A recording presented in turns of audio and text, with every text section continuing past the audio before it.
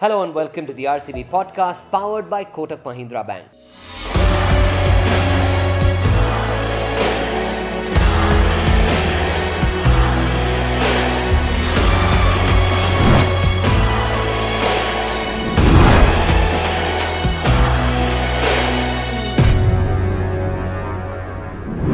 So they moved to the US and you would go there. What did your parents do in the US? So they worked, my father worked at an airport, my mother worked at Dunkin' Donuts. So your basic blue-collar jobs, because they didn't have a lot of formal education, struggle with language. So those were the best jobs they could get. Those are the only jobs that are available to those people. And especially, we went there in 2008, which was the peak of the financial crisis. So if you got a job, you were the luckiest person in America.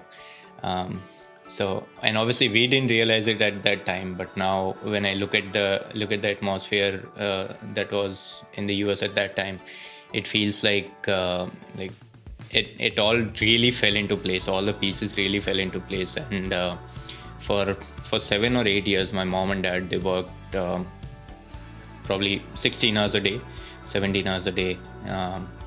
And again, blue collar jobs, 7 days a week, because in our culture, it's forbidden to take breaks. We can't, man. Of course, we can't take breaks. Kill ourselves working. Yeah, kill ourselves working. And they did that for 7 years. And after that, I was doing well in IPL. I was playing IPL consistently, so I was sort of independent financially. And my parents were obviously in those 7 years, they had gathered enough for themselves and for the future. And my brother was obviously doing well in the US. So then they decided, my dad decided, my mom was still of the opinion that let's stay here for a few years and work.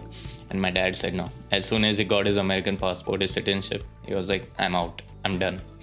And he moved back to India. My mom moved back after 6 months or 7 months.